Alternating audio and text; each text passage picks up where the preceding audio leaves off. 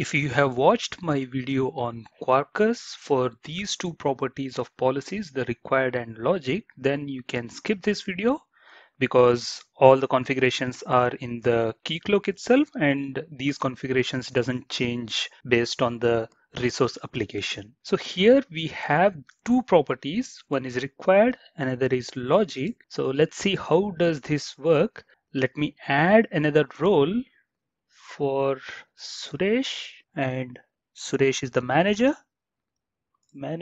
and save.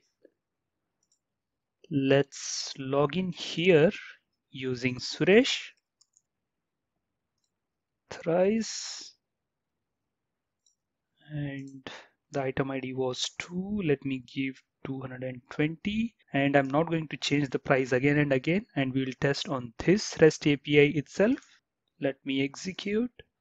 So it's successful. Similarly, if I log in using Amar, because Amar is the owner, Suresh was the manager, thrice, and execute. So it works.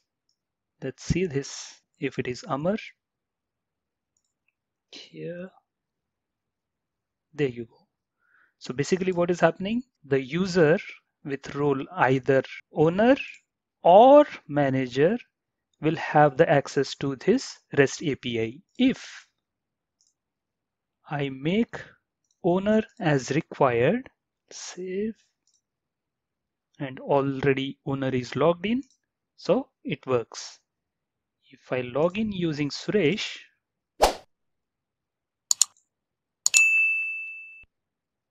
it says you do not have the access. This is because the required role is owner. In a sense, no matter what other roles do you have to access this REST API, this one, you need to have the role of owner, at least owner. So if I make both of them as required and save, it still doesn't work because both of these roles, manager and owner, are required. I'm just removing this owner, save, and it works because Suresh is logged in and Suresh has the role of manager.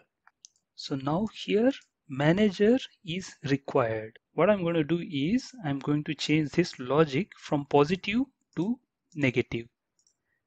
In a sense, whatever the roles are configured here will be negated. The policy configuration says manager is required. In a sense, the logged in user should have at least manager as a role, and negation negates it and says that if the role is manager, then do not give the access to that user. If I log in using Suresh, authorize, and execute, it says you are not authorized. Although Suresh has the role of manager and manager is required, but the logic is negative, and that's the reason this fails.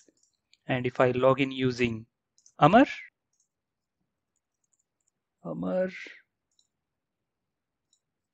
and execute, it works because Amar doesn't have the role of manager.